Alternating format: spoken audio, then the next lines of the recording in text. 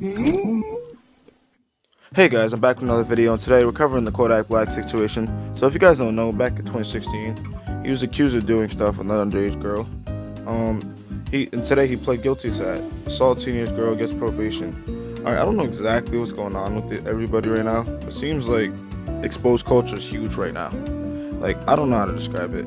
But according to documents obtained by XXL on Wednesday, April 28th, Kodak, whose given name is now Bill K. Capri, was handed an 18-month probation sentence after entering a guilty plea to the first-degree assault and battery connection to the 5-year-old incident that transpired between himself and an underage girl at Florence, South Carolina, in hotel of February 2016.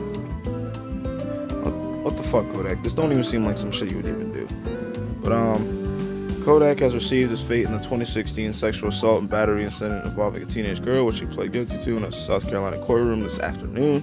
As you guys can see here, I showed you guys the courtroom. I don't know, it just seems like everybody's getting exposed right now. But you know damn well that judge was mad that they couldn't throw up more time at him. Alright, so shortly after, this was his response, which, alright, that's kind of sus. Like, I don't really fuck with that response. Kodak, like, you're not valid for that. But let me continue reading this for you guys.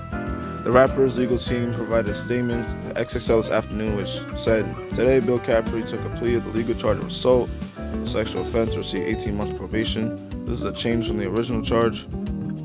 Like, what? I don't even want to hear this shit. I'm about to just cut my ears off, because, like, I feel like every situation we've been hearing about lately is bullshit. But Kodak was also required to assume accountability for his actions and issue his victim an apology, which he did in court.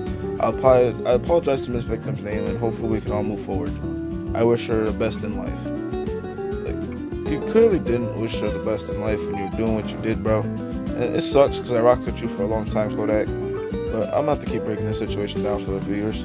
In 2016, the Florence County Sheriff's Office charged the Florida South Rhymer with first-degree criminal sexual conduct of August that year.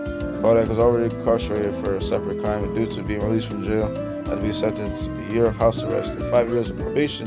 The charge included possession of firearm by a delinquent and false imprisonment and more. A maximum sentence of 55 years. So basically, bro, you get to stay out of trouble, and it's always for the wrong reason too. However, the Project Baby is being processed to be released from Florida's Broward County Jail in 2016. Police realized he had 2 outstanding warrants. One, like, I don't know, Kodak. I'm just hoping that you're not doing this weirdo shit. But, alright guys, I think that's it for today's video. I want you guys to check out the Instagram, because like I said, I'm going to be posting on there way more. And, y'all have a good day. Peace.